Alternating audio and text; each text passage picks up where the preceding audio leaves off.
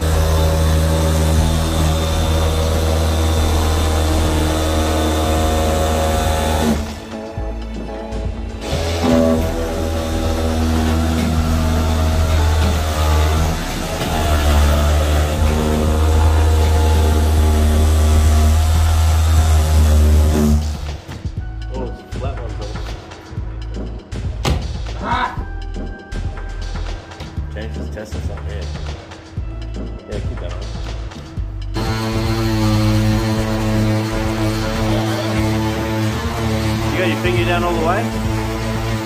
Is that full? The power?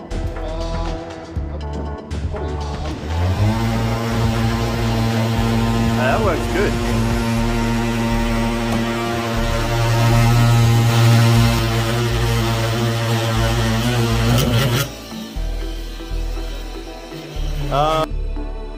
See this right here? That's why it was just like that. That's why that was sitting right there, right where we stopped. And it's okay if you have a look. Cable's fine. But that's why we don't use saws. That's why we don't have the blade sticking out too far. That's why we use this tool. Anyway, let's cut a proper square. Let's do that again, Kurt.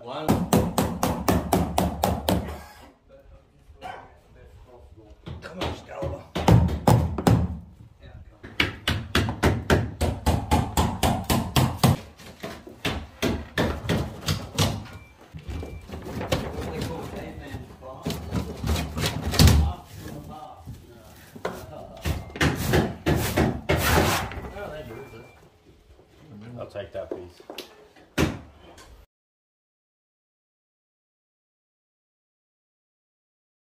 Backup pieces. You guys gonna need timber? I don't think you're gonna need timber. Take a couple of them out, Kurt. Yeah, we will need timber. 5 of them out. Just leave one for me. The timbers? Yes, please. It is a beautiful day out here, guys. Them greasy bastards. You know, they're going up now. It's $4.10 a pop. Yeah, I was telling G, I saw a picture of a dude with a car. Straight. One of those car trailers, how expensive timber got. Yeah, everything's gone up. Yeah, someone was saying they went 5. Alright. Here's our board that we cut out because we just had another job and I'm like, oh, we don't have any board. So I quickly cut some of this out of the ceiling that we're doing. And we're going to install it in here. I can't remember if I filmed this last time. This 275. 420. 420.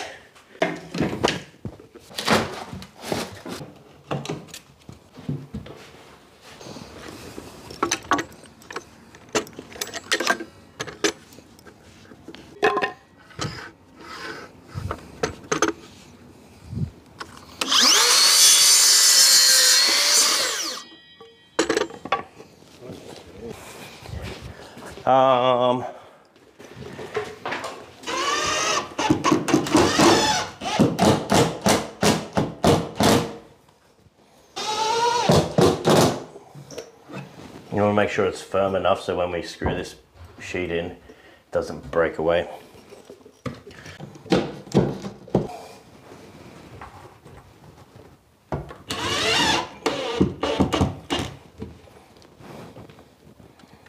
Thank you, cameraman.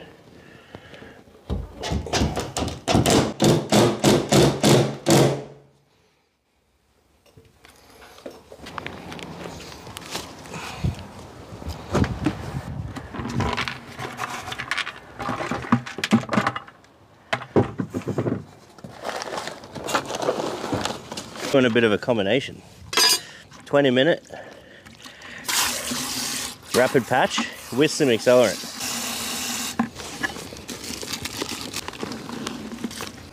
You don't want to mix it too dry. So if you, we're gonna get some on here. Now you don't need much of this. This heap. What does the accelerant do? Makes it dry. Record timing. Better than salt.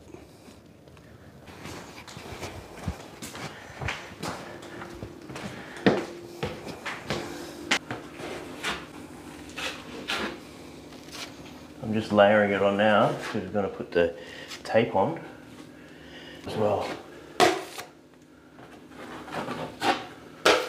Okay.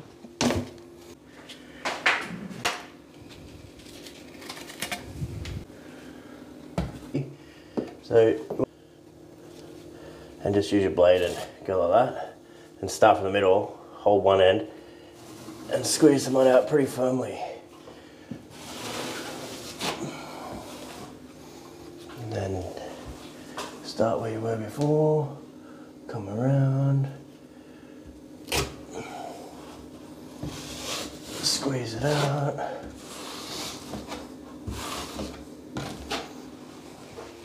I can feel it.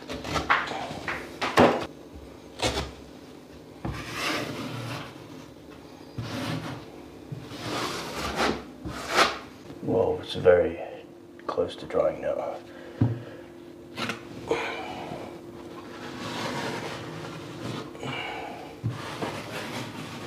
Alright, tape's bedded.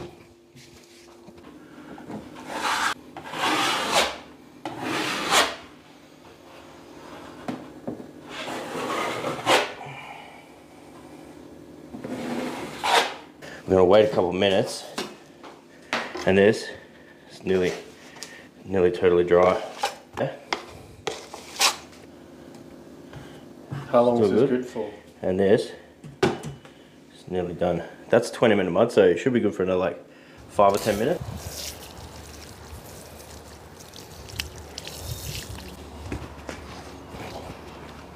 You want a jumper? Maxkil, represent. You want a jumper? Yeah, hell yeah. I'll rep. Link in bio then. So I'm pulling out a bigger blade for this. It's like nearly dry. The main thing is make sure everything's flat and nothing's sticking out. So that's pretty scoopy.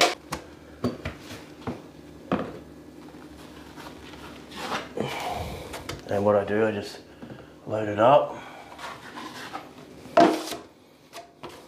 and then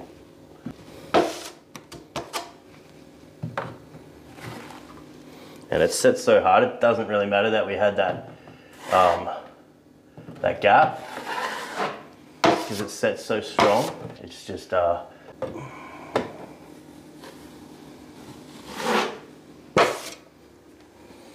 we want to let this dry for about 10 or 15 minutes. I didn't add any accelerant to this, so give that a little bit of time. We'll put the final coat on and that on.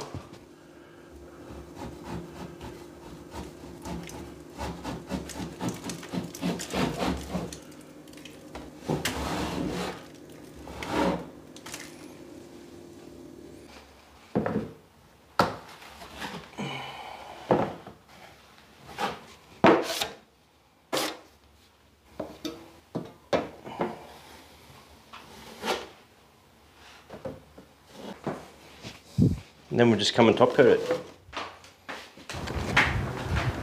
All right, time for the top coat. So we'll peel this back and then give it a light skim. Just get a few scoops out. A couple of scoops of ice cream.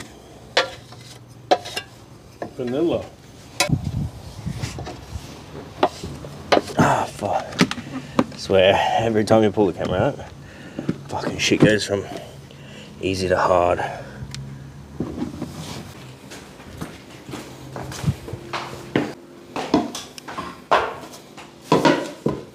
It's drying up nicely. Give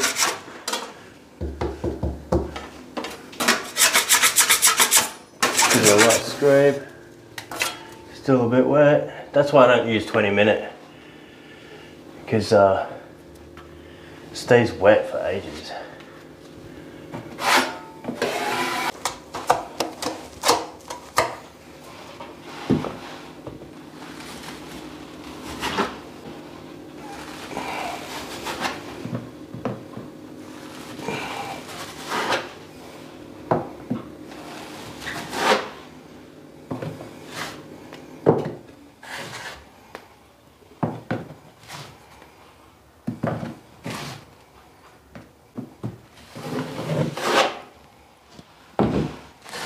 Needs a bit of a mix.